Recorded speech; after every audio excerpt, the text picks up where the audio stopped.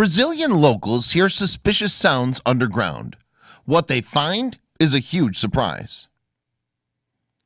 What would you do if you heard someone yelling for help, but you just couldn't figure out where the noise was coming from? Well, in this specific case of the Sao Paulo locals, these sounds of distress just could not be ignored. They decided to band together and take immediate action. However, what they found was something unthinkable. At the cultural center in Araras, Brazil, many visitors knew that something just wasn't right. The yells for help could be heard by everyone, but nobody could figure out where these signals were coming from. Well, that is until one person decided to put his ear to the ground. As the sounds below the ground got louder and louder, the locals became more and more curious about where it was coming from. Living in Brazil, exotic and dangerous animals are pretty common. Was it possible that there was an animal below the ground about to threaten their lives? There was no telling what was causing these terrifying sounds, but they decided to check it out.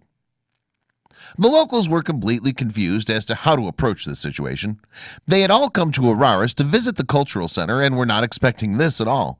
This unexpected rescue effort was not in their plans. Without any help from the local professionals with capable tools, they had to figure out how to do it themselves and get creative.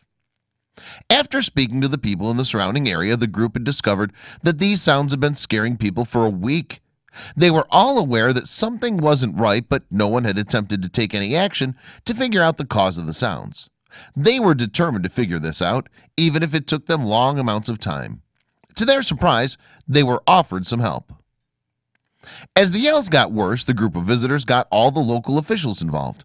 Something in this whole situation seemed completely off, and they were determined to find out the reason behind all this. Unfortunately, the officials weren't as determined to offer their assistance.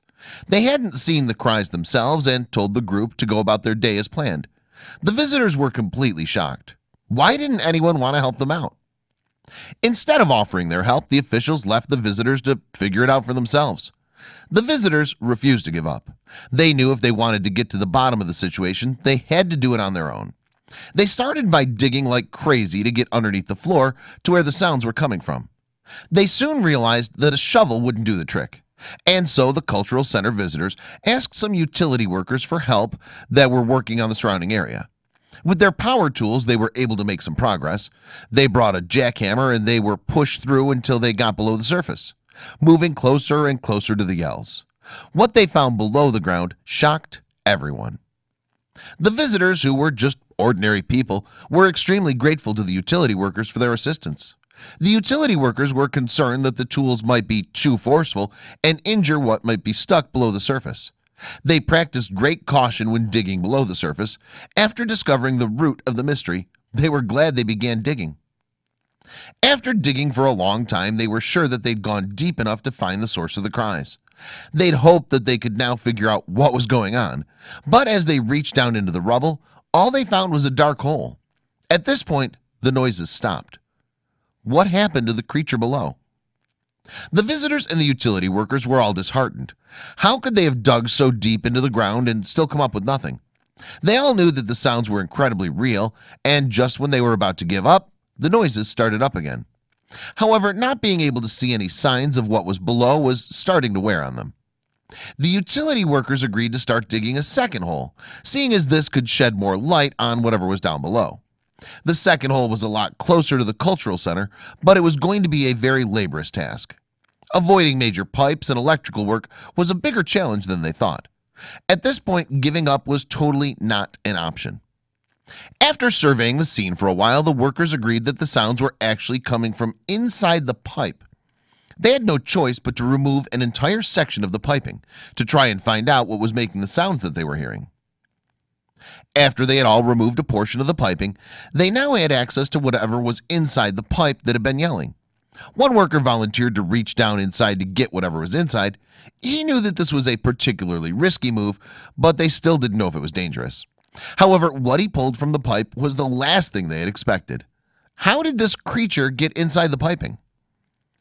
Inside the piping, what had been crying for help was a small kitten. A small kitten had managed to get himself stuck in the underground pipe. After the kitten had suffered for many days in the pipe, it was surprising that the kitten had survived at all.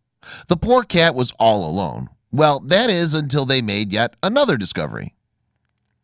The utility worker reached back inside the piping, and there they made a second discovery. It was a second kitten. When the second kitten was pulled out, it was even more fragile than the first. The visitors gave a round of applause when the small kittens had been retrieved. There weren't just 2 kittens, there were 4 in total. How had these young and helpless creatures survived underneath the ground in a pipe for so long? They were such brave and strong creatures, and they deserved to have lives that proved their worth. The pipe the kittens were found in was very small, cold, dark, and incredibly deep. The group all wondered how these tiny animals had survived a week alone down there. If only officials had stepped in to help and gotten to the bottom of this sooner, then the kittens would have been found sooner. The last question that the group had on their mind was, where were these kittens' mother? The piping seemed a bit too small for a larger cat to fit inside. The utility workers decided that the mother had probably given birth to the kittens on the roof of the cultural center, and when they opened their eyes, they got curious and wandered inside a pipe above.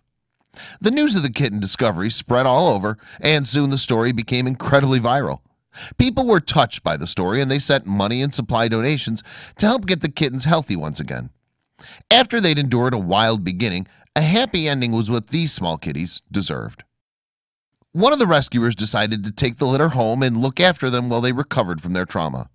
Nurses helped get them back to health, and they focused on trying to get them adopted. After this adventure, these strong kittens would now get to live comfortably with families that looked after them. After they'd endured so much, it's safe to say that everyone involved wanted them to live their best lives after what they'd experienced.